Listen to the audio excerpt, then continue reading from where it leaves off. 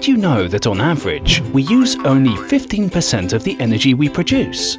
The remaining 85% is simply wasted. Industries and governments are not looking at this problem with the right lenses. But there's a way to solve it, and it's called Exergy.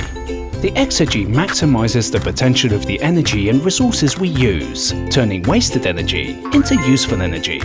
So, we decided to focus on it to find a solution.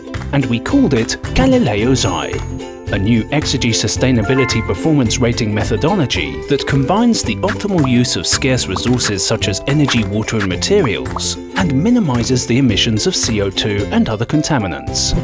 This project started 10 years ago in the USA and comprises of 4 phases.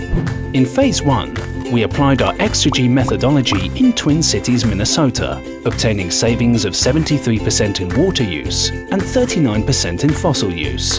In Phases 2 and 3, we will extend it to the entire state of Minnesota and a waste treatment system in Medellin, Colombia. Finally, in Phase 4, we will develop a piece of software and a corresponding app capable of obtaining optimal sustainable performance of any communities or facilities in any country around the world. The Galileo's Eye software will help you save energy and resources, so you will make the right decision when purchasing goods and services, investing in sustainable companies, and supporting sustainable government policies. Support us to make our ideas come to life. We need to work together to transform our world.